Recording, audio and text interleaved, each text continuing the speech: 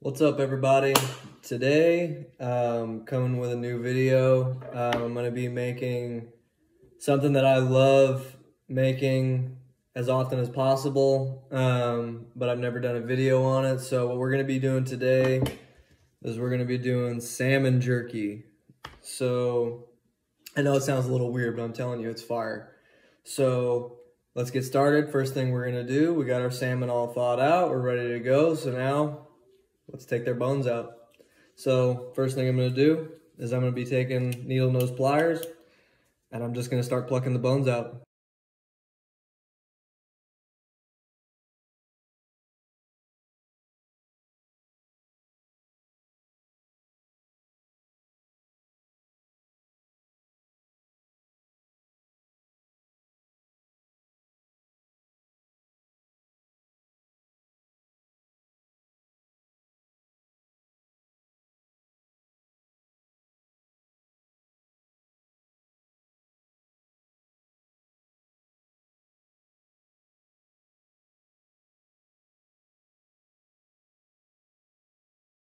So now we've got all the bones taken out of these salmon. So what I did was I took them all and I put them in the freezer and left them in there for about 15 to 20 minutes so that they get a little more stiff. That way it makes it much easier for us to fillet them up. So let's start doing that. So I got my fillet knife, and as far as how thick you want to cut them, that's going to be up to you. I like mine to be a little bit more thin, but I think with this batch, I'm gonna do some thick and some thin. So you're gonna wanna leave the skin on because that's gonna help hold it together when it's on the traeger. And you're gonna wanna go with the grain of the salmon. You're not gonna wanna go, I mean, technically that's horizontal, but what I mean is you're gonna wanna cut this way. You're gonna wanna cut with the fish. You're gonna wanna cut with the muscle. So let's get started.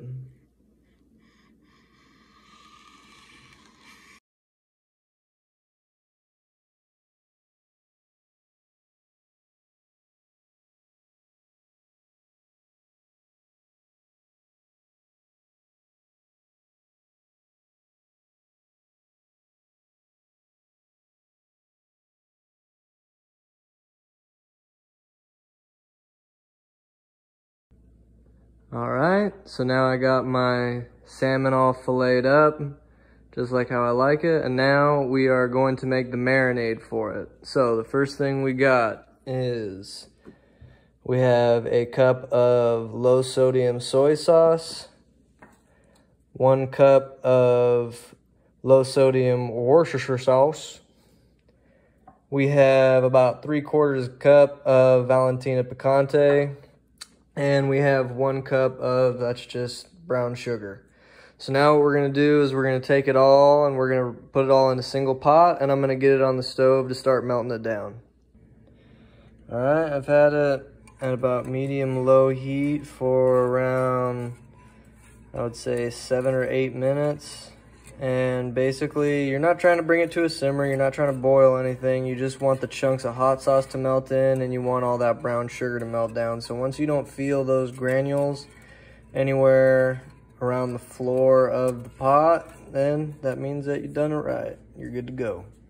So I'm gonna take this off and I'm gonna put it in a Ziploc bag with my fillets and we'll be good to go. So I took the marinade off the stove. I took it out of the pot and poured it into a Ziploc bag with all my salmon fillets. I made sure that before I zipped it up, I got as much air out as possible just so that the marinade obviously just has the most amount of surface contact with the salmon as possible. So now I'm gonna stick it in the fridge for about 10 to 12 hours. And I'm gonna make sure that if I'm doing it for 12 hours, I'm gonna flip it after 6 so that all these fillets get a real nice coating of this marinade. And if I do it for 10, then I'll flip it after 5. You get it. All right, so we'll see you in about 10 to 12 hours and we should be ready to throw it on the grill. What's up, everybody? So the salmon has been marinating for about 12 hours now. So I took it out of the fridge. I flipped it after 6 hours. So I drained all the marinade into the sink. And now what we're gonna do is we're gonna take it out of the bag and we're gonna put it onto some paper towels.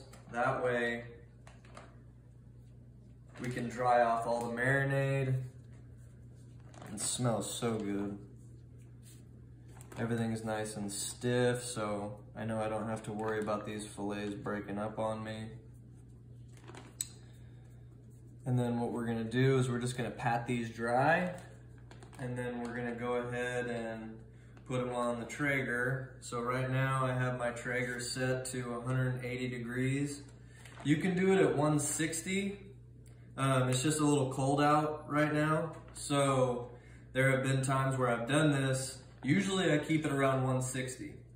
But one time I had to lose a batch of jerky because I put it on in the middle of the night and it was cold like it is right now. And that was at 160 and it got too cold and the whole thing shut down. Now if I would have had like beef or chicken, I could have just turned it back on and kept it cooking, but because this is fish, obviously all the parasites and everything had time to multiply and get in there, and I just didn't want to deal with all that, so I just had to toss it to be safe. So I'm gonna get all this laid out, I'm gonna pat it dry, and then I'm gonna show you how to throw it on the grate on the Traeger, and then we'll get it started. All right, we got them all laid out, we got them all patted dry, and now they are ready to go on the Traeger. Okay, so we came out and we got the salmon on the Traeger. So originally I had it set to 180 degrees because I was scared it was gonna get too cold. Instead it got a little bit too hot. I came out and it was around 200 degrees, so I dropped it down to the smoke mode, and now I'm sitting at about 160, which is exactly where I wanna be. Between 160 and 170 is the perfect temperature when you're smoking jerky for this long. So if you have something in the Timberline series or the Ironwood series, what you're gonna wanna do is just turn your digital dial to 160 and it should hold just fine. Mine's an older model, so I don't have that luxury.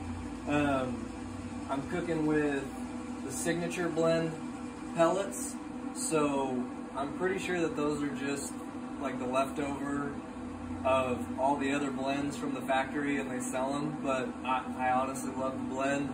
I get way more smoke out of it, much more smoke flavor, and I noticed that they are much darker, so they're not dried out pellets.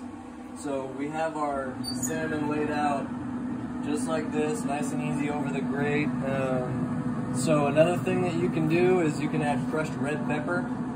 For people who like it spicier, I like it spicier.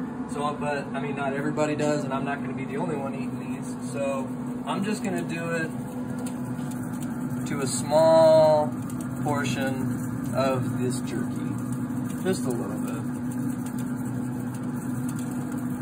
and that should probably be good. So what we're going to end up doing is we're going to leave these on here at this temperature for about 8 hours. So in about maybe 7 hours, I'll come and check on them and see exactly how dehydrated they are. But I mean, I do have some thick cut and some thin cut, so chances are I'll probably leave it on for 8 hours just to be safe.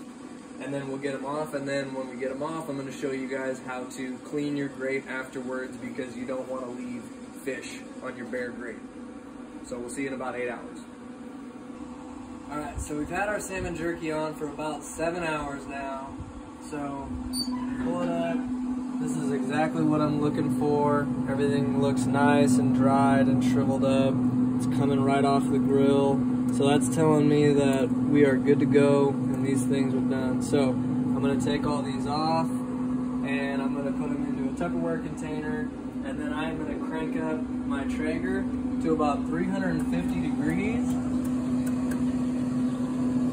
I'm not gonna have the smoked salmon on there when it reaches temperature. I'm just doing this because I need to get the grill hot so that we can go ahead and clean it off.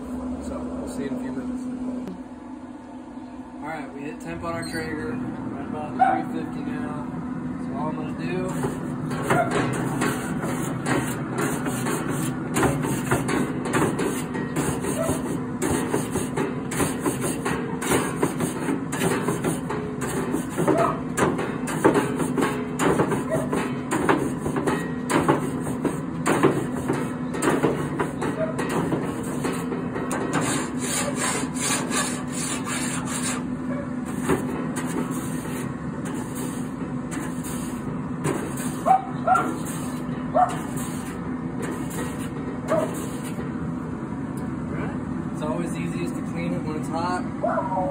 smartest way to do it. Now we're gonna shut off our traeger.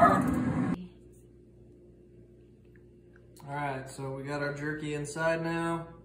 So with salmon jerky, remember, you're always gonna wanna remove the skin. Look at that peeling right off.